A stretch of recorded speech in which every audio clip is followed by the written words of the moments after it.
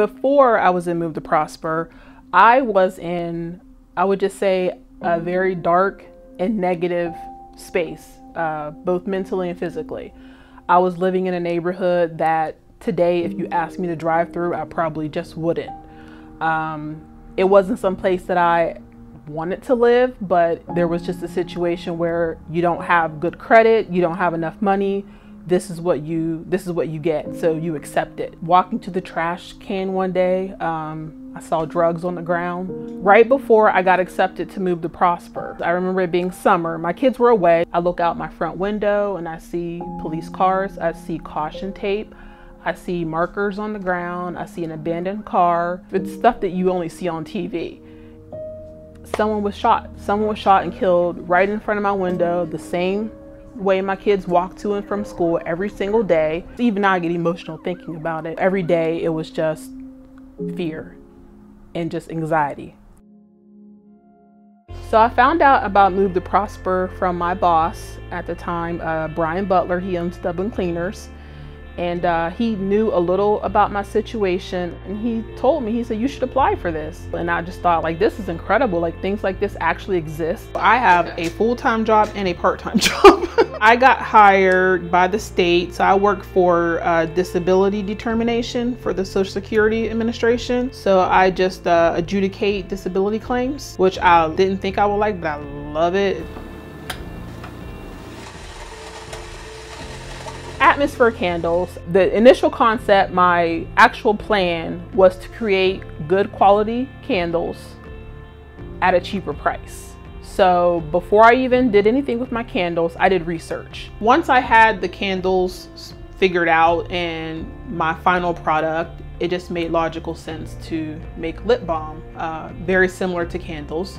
You still have some of the same ingredients. These are the ingredients for my typical lip balm recipe. All I do is mix all these ingredients together in a double boiler. And it also doesn't take up much space. It works for where I live. I didn't know a lot of people who own businesses. My father actually used to own a bar, and he used to own a lot of property, but he ended up losing all of it when the steel mills closed up.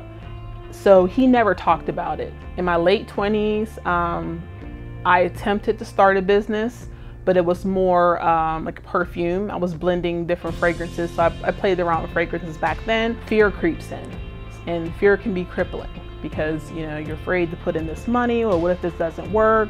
And then sometimes you don't have the support. Sometimes you have people telling you, that's not a good idea, maybe you shouldn't do it. My coach is there for me just to talk things through. Sometimes, you know, you make decisions out of emotion, but she's that anchor that kind of reeled me back in and says, okay, maybe you should stop and think about this.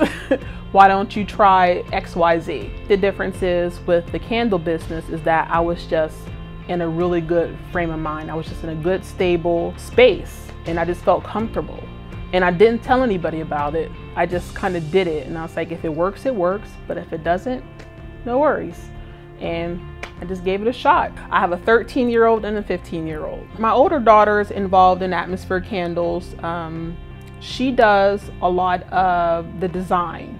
So my first label, my older daughter actually made for me. They've also been very patient with me with social media, teaching me what I need to do for social media. My younger daughter, she loves measuring out the wax and just chopping it up. I'm excited about the end of Move to Prosper. Financially, I'm fine. I've been able to almost double my earnings since coming into this program.